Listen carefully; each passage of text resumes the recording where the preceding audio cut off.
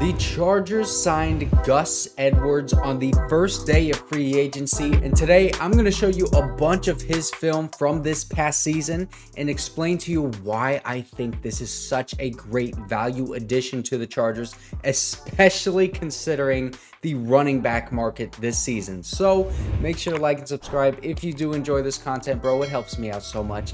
And now let me start off with this contract, because this is maybe the biggest reason why I think this is such a great value for Gus Edwards. He signed for 2 years and $6.5 million total, with an average salary of $3 million.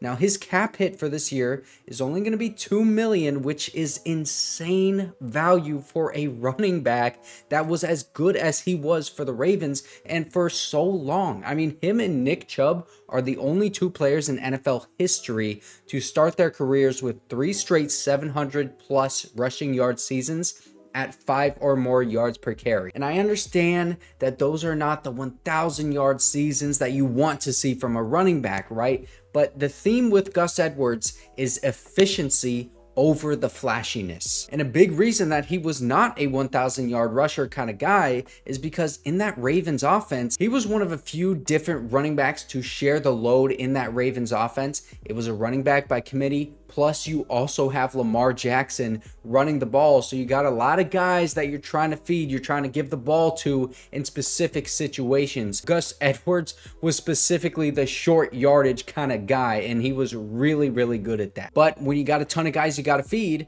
you get less opportunities, and that means that you're naturally going to have less yards. And since he was in that running back by committee offense, he doesn't have that wear and tear of a bell cow running back, someone like Saquon Barkley, Josh Jacobs, Derrick Henry, the guys like that do at that age. He's 28 years old right now. All of those guys are also in that age range. And as we know, as running backs get older, typically they get to a certain point and then they fall off a cliff in production. Gus Edwards, he has less of that wear and tear on his body at the age that he's at right now. So that encourages me that that is not going to happen with him anytime soon. Plus, he's got very, very high efficiency, which bodes well for him to not only outplay his contract, but be a very valuable piece in this offense. And when you look at the contracts that these other running backs were getting around the NFL and free agency, it just makes you really appreciate how little money the Chargers were able to secure Gus Edwards for. I mean, just look at all of these running backs getting absolutely paid, man. Austin Eckler, he got more than $4 million a year. Devin Singletary, 5.5 a year. Even Naheem Hines, Antonio Gibson, they both signed for more money than Gus Edwards did. And you cannot tell me, bro, that they are better running backs than him. Gus Edwards has averaged over 5 yards per carry his entire career outside of this past season, where he had to take on more of those carries, and he had almost 200 rushes, but he still averaged 4.1 yards per carry and 810 yards. To put that into perspective, that was his worst season in terms of yards per carry. Austin Eckler last year, 179 carries, 3.5 yards per carry. So he had less attempts with less yards per carry, so worse efficiency, and only 5 touchdowns. Compare that to Gus Edwards, he had 13 touchdowns. So we're getting an upgrade with familiarity, because obviously Greg Roman worked with Gus Edwards in Baltimore. He had his best years with Greg Roman, and so you're getting a better back for less money per year than Austin Eckler. Obviously, Gus Edwards is not going to be the main guy. This is a guy who's going to come in and do his job just like he did in Baltimore and do it at a high efficient rate. He's going to be the short yardage back, and the back that you bring in there just get 5 yards a pop. And he can also catch the ball. I mean, he's not Austin Eckler, out of the backfield, catch the ball kind of guy, obviously, but he had 13 targets all of last year. He caught 12 of them. So 12 of 13, that's pretty good. He can catch the ball. And also with those only 13 targets, he had one catch where he went 80 freaking yards down the field. Just look, I'm going to put the play up right here. He went 80 yards on this pass. This isn't a speedster, by the way, as you can tell, I'm sure.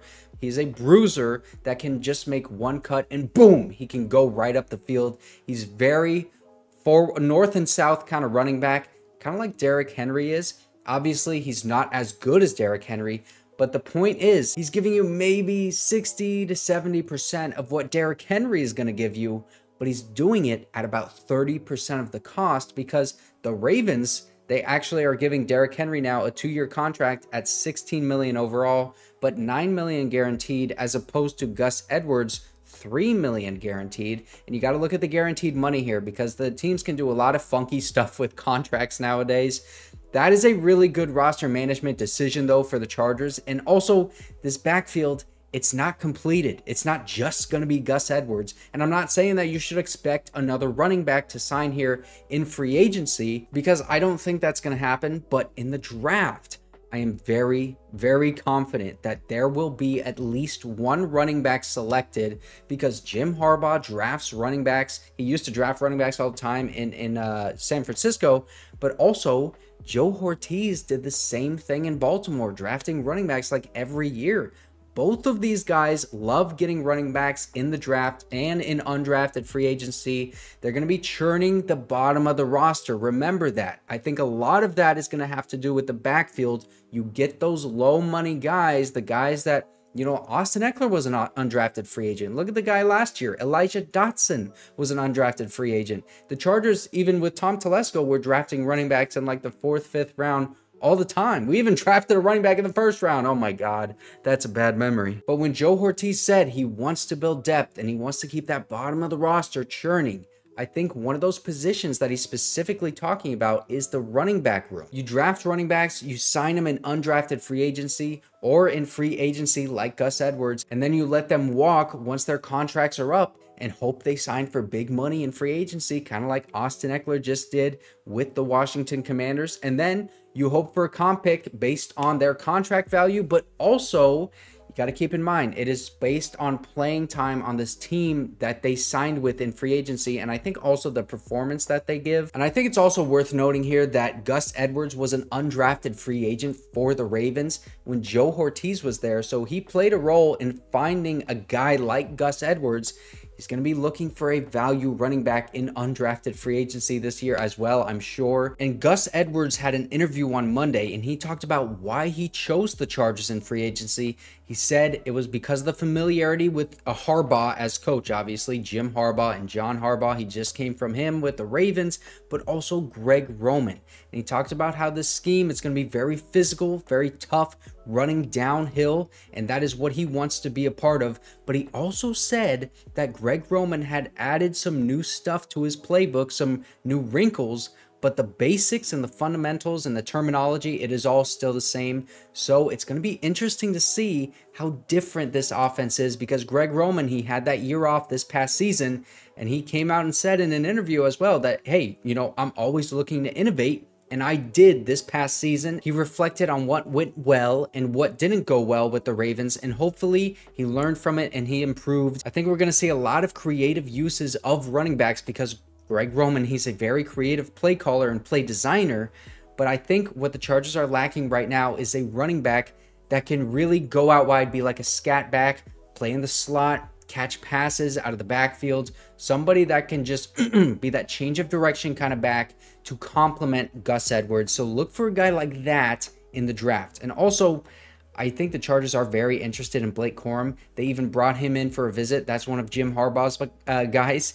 You can never rule out someone from Michigan being drafted to the Chargers. And Gus Edwards might be the most important signing this entire free agency because of how much the Chargers struggled in these past few seasons in those short yardage situations. And I talked about Gus Edwards being an extremely efficient running back, having an amazing average yards per carry, and being a downhill runner. Doesn't have a lot of straight line speed, but he can bulldoze you and get into the end zone. I mean, how many times with Brandon Staley did we have a 4th and short situation and we didn't have anyone that we could hand the ball off to? I mean, we had Austin Eckler. We're not just going to hand the ball off to Austin Eckler to get 2 yards on a 4th and 2. Now we have a guy that can do that. And I think that is going to be extremely valuable to this offense. And that is going to help out Justin Herbert so much. And if you didn't see my video yesterday, I go into depth about why that running game is going to help out Justin Herbert.